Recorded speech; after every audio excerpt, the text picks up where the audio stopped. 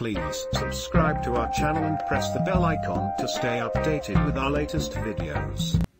નમસ્કાર મિત્રો, હું ફરહાન કાઝી આપના માટે આજે એક નવો ટોપિક લઈને આવ્યો છું. કેલેન્ડરની અંદર ક્લોક એટલે કે ઘડિયાળ. હવે 15 ઓક્ટોબર GPSC PIનો પેપર હોય અને જેમાં રિઝનિંગ સારું એવું પૂછાતું હોય તો એની અંદરથી એક મહત્ત્વનો ટોપિક છે ઘડિયાળ, જે આજે આપણે કવર કરવાની ટ્રાય કરીશું. આ એક એવો ટોપિક છે કે જે સરળતાથી 20-25 મિનિટની અંદરથી શીખી શકાય અને એક માર્ક ખૂબ જ સરળતાથી કવર કરી શકાય. શરૂઆત કરીએ.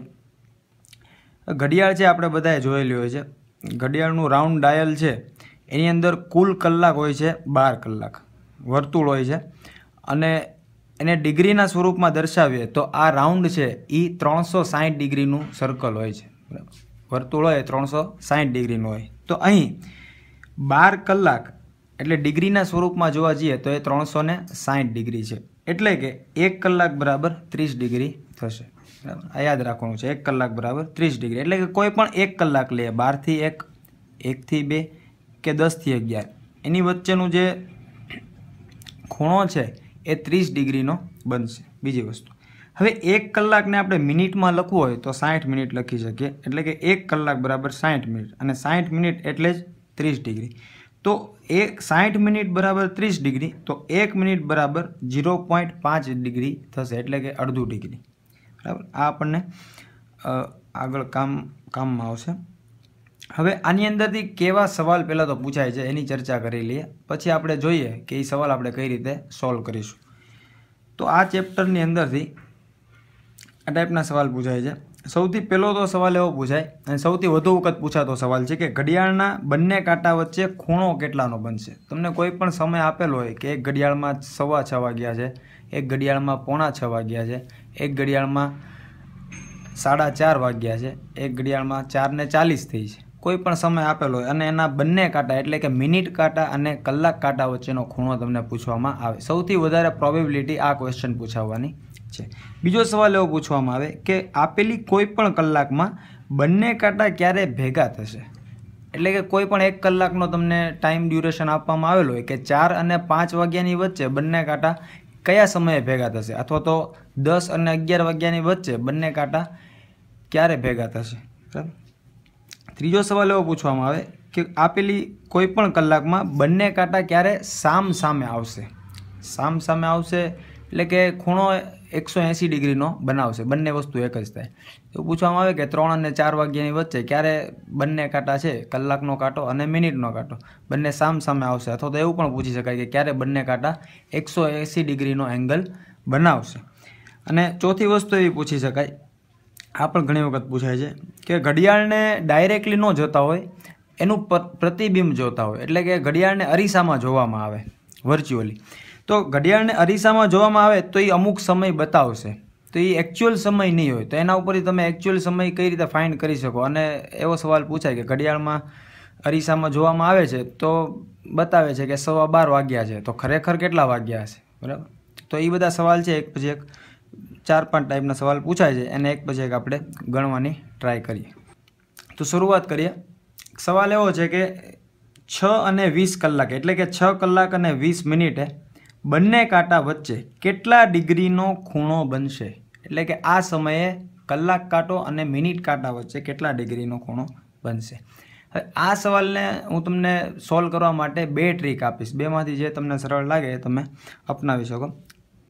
સૌથી પહેલી ટ્રીક એવી છે કે સપોઝ આપણે ઘડિયાળને દોરીએ તો 6 અને 20 કલાકે 20 મિનિટ થઈ છે. 20 મિનિટ એટલે આપણને ખબર હશે કે મિનિટ કાંટો છે એ પરફેક્ટ 4 ઉપર હશે, પણ 6 કલાક અને 20 મિનિટ થઈ ગઈ છે એટલે કલાકનો કાંટો 6 થી થોડો આગળ ગયો હશે. કેટલો આગળ ગયો હશે એ આપણો વિચારવાનો વિષય છે, એ જ જાણવાનો વિષય છે.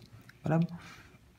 તો પહેલી વસ્તુ આપણે એ જાણીએ છીએ કે કોઈ પણ 1 કલાક હોય એના વચ્ચેનો જે ડિગ્રીનો ખૂણો બને છે એ કેટલાનો બને છે? 30 ડિગ્રીનો. બરાબર.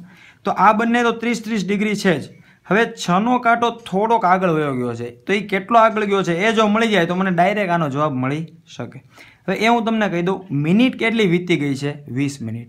તો એના અડધા કરી દો, એટલા ડિગ્રી ખૂણો છે અથવા તો એટલા ડિગ્રી કલાકનો કાંટો છે આગળ વધી ગયો હશે. એટલે 20 મિનિટ છે એના અડધા કરીએ એટલે કે 10 ડિગ્રી થાય. એટલે કે આ જે કલાકનો કાંટો છે એ 10 ડિગ્રી આગળ વધી ગયો હશે, બરાબર. એટલે 6 થી આગળ વધી ગયો છે કેટલા ડિગ્રી? 10 ડિગ્રી. અને આ બંને 30-30 ડિગ્રી તો છે જ, એટલે કે 30, 30, 60 અને 10, 70. એટલે કે આનો જવાબ આવે 70 ડિગ્રી. આ પહેલી મેથડ છે, આની અંદર કોઈ કેલ્ક્યુલેશનની જરૂર નથી. તમે સિમ્પલી તમારા માઇન્ડમાં ફિટ હોય તો તમે જવાબ આપી શકો. બીજી મેથડ છે એ સૂત્રવાળી છે. આપણી પાસે એક સૂત્ર છે કે કોઈ પણ સમયે કલાક અને મિનિટ કાંટા વચ્ચેનો ખૂણો કેટલો છે એના માટે આવું સૂત્ર છે, θ બરાબર 11/2 મિનિટ માઇનસ 30 ગુણ્યા h, એટલે કે 30 ગુણ્યા કલાક. હવે આપેલો સમય છે 6 અને 20, એટલે કે 6 કલાક અને 20 મિનિટ. તો 11/2 ગુણ્યા 20 મિનિટ માઇનસ 30 ગુણ્યા કલાક થઈ છે 6. હવે અહીંયા ઉડી જશે 2 દાણ 20 અને 11 દાણ 110 માઇનસ 30 છક 180, 110 માઇનસ 180 એટલે -70 જવાબ આવશે. અહીંયા માઇનસ નિશાની છે એ કોઈ કામની નથી, કારણ કે શરૂઆતમાં તમે જોઈ શકો છો આ માનાંક છે, માનાંકની અંદર જે જવાબ આવે એ પ્લસ જ હોય, બરાબર. એટલે આપણો જવાબ છે એ 70 છે, 70 ડિગ્રીનો ખૂણો બનશે. તો આ રીતે તમે ઝડપથી જવાબ આપી શકો, સૂત્રથી પણ આપી શકો અને ડાયરેક્ટ પણ આપી શકો. આગળ આવા પ્રેક્ટિસના સમ જોઈએ. એક ઘડિયાળમાં 3:15 વાગ્યા છે, તો બંને કાંટા વચ્ચેનો ખૂણો કેટલાનો હશે? પેલી સૂત્રવાળી મેથડ જોઈ લે. 11/2 મિનિટ, મિનિટ થઈ જાય 15 માઇનસ 30 ગુણ્યા કલાક, કલાક થઈ જાય 3. 11/2 15 તો કરશો એટલે 11 ગુણ્યા 15 એટલે 165, એના છેદમાં 2 માઇનસ 30 તેરી 90, એટલે કે 82.5 માઇનસ 90 કરશો એટલે -7.5 ડિગ્રી આવો જવાબ આવશે. -7 કોઈ લેવા દેવા નથી, આપણો જવાબ છે 7.5 ડિગ્રી. આવી રીતે મળી શકે. હવે જોઈએ ડાયરેક્ટ જવાબ મેળવવો હોય.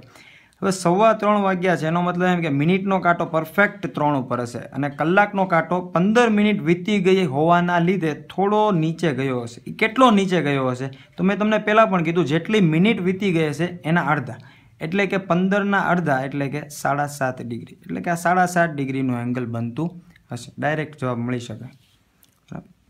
અહીંયા જોઈએ, એક ઘડિયાળમાં 10 અને 40 થઈ છે. હવે 10 અને 40 થયો એનો મતલબ એમ કે 40 મિનિટ ક્યારે થાય? જ્યારે મિનિટનો કાંટો 8 ઉપર હોય. 40 મિનિટ હોય, અહીંયા 45 મિનિટ હોય, તો 40 મિનિટ એટલે કે મિનિટનો કાંટો 8 ઉપર હશે. અને 10 કલાકનો કાંટો છે એ 10 કલાક કરતાં થોડુંક આગળ વયો ગયો હશે, કારણ કે 40 મિનિટ વીતી ગઈ છે. તો એ કેટલું આગળ ગયો હશે એ આની ઉપરથી ખબર પડશે. 40 મિનિટ વીતી ગઈ છે એનો મતલબ એમ કે એનું અડધું એટલે કે 20 મિનિટ આગળ વયો ગયો હશે. તો આ 20 મિનિટનું આ અંતર કાપ્યું, આ 30 અને આ પણ 30, એટલે 30 ને 30 60 અને 20 80 ડિગ્રીનો ખૂણો બને. અહીંયા પણ જોઈ શકીએ આપણે 11/2 મિનિટ માઇનસ 30 ગુણ્યા કલાક, 20 દુ 40, 11 ગુણ્યા 20 220 માઇનસ 300 એટલે કે -80 ડિગ્રી. માઇનસ કોઈ લેવા દેવા નથી, 80 ડિગ્રી આપણો જવાબ છે. નેક્સ્ટ એક્ઝામ્પલ જોઈએ કે અરીસામાં કોઈ સમય બતાવે છે તો એકચ્યુઅલમાં એ કેટલો સમય થયો હશે? તો એના માટે લોજિક ઘણા બધા છે, પણ એનું બધું કાંઈ કામ નથી. તમારે ખાલી એટલું યાદ રાખવાનું છે કે આપેલી કલાક છે, કલાક એને 11માંથી બાદ કરવાની અને આપેલી મિનિટ છે એને 60માંથી બાદ કરવાની. હવે તમને સમય એવો આપવામાં આવ્યો છે કે અરીસામાં જોતાં ખબર પડી કે 4 ને 15 થઈ છે, તો ખરેખરમાં શું સમય થયો હશે? તો આને 11માંથી બાદ કરો, આને 60માંથી બાદ કરો. 11માંથી 4 જશે તો 7 અને 60માંથી 15 જશે તો 45, એટલે કે ખરેખર 7:45 વાગ્યા હશે. અહીંયા પણ એવું પૂછવામાં આવે કે એક ઘડિયાળમાં અરીસામાં જોતાં 6 ને 45 થઈ છે, તો ખરેખર કેટલા વાગ્યા હોય? તો આને 11માંથી બાદ કરો, આને 60માંથી બાદ કરો. કલાક હશે એને આપણે 11માંથી બાદ કરશું, મિનિટને 60માંથી બાદ કરશું. 11માંથી 6 જાય તો 5, 60માંથી 45 જાય તો 15, 5:15 થયા હશે, બરાબર. અહીંયા પણ જોઈએ, 11માંથી 6 બાદ કરશો તો 5, 60માંથી 55 બાદ કરશો તો પણ 5 કલાક ને 5 મિનિટ થઈ હશે. જો ઘડિયાળ અરીસામાં જોતાં 6 ને 55 બતાવે તો ખરેખરમાં 5 વાગ્યા અને 5 મિનિટ થઈ હોય. તો આ બહુ સરળ છે કે અરીસામાં અથવા તો કોઈ પણ જગ્યાએ પ્રતિબિંબ દેખાતું હોય ત્યાં આપેલો સમય હોય તો એની ઉપરથી એકચ્યુઅલ સમય છે એ આ રીતે તમે ફાઇન્ડ આઉટ કરી શકો. Thank you.